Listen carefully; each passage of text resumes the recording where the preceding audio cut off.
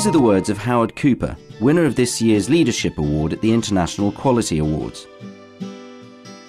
It's great to see leadership being recognised as a particular skill of quality, and that organisations are starting to respond to a different set of leadership behaviours from quality professionals. So in a sector like the nuclear and defence sector that I work in, quality is quite important. We don't want to be getting that wrong with nuclear reactors and defence systems. So quality has always been understood to be absolutely essential in the outputs.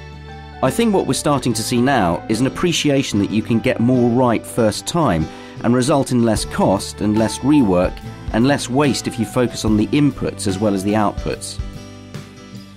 That's the big challenge for the nuclear and defence sector in the coming months and years, I think.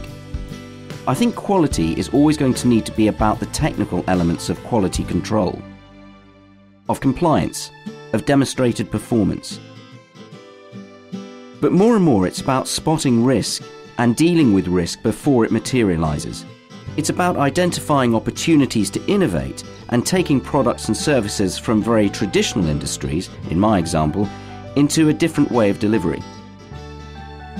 So I think there's a very bright future for quality in the next years and decades in the nuclear and defence sector.